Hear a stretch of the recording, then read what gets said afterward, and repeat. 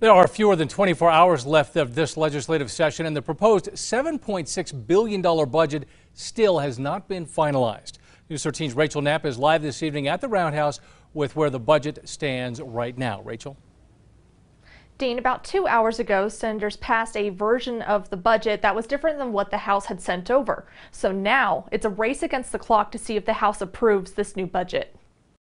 Some of the action that we had to take on the Senate Finance Committee was to restore our reserves.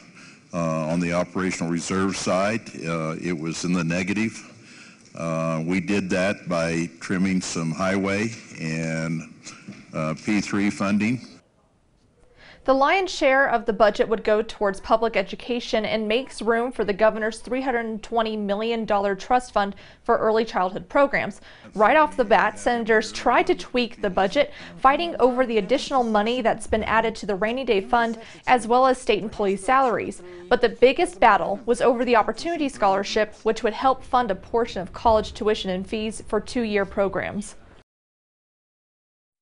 So basically we're creating an opportunity scholarship, but only for some. And so we're creating an opportunity to become a philosopher or a doctor.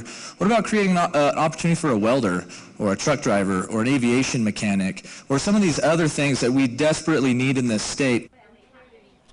The budget would also funnel more than $1 billion towards health and human services, but cut additional money for roads. I've been told the House will hear the budget on the floor tonight, and if they don't agree with the changes and with the deadline just coming around the corner, we could go into a special session. Back to you. All right, Rachel, thank you.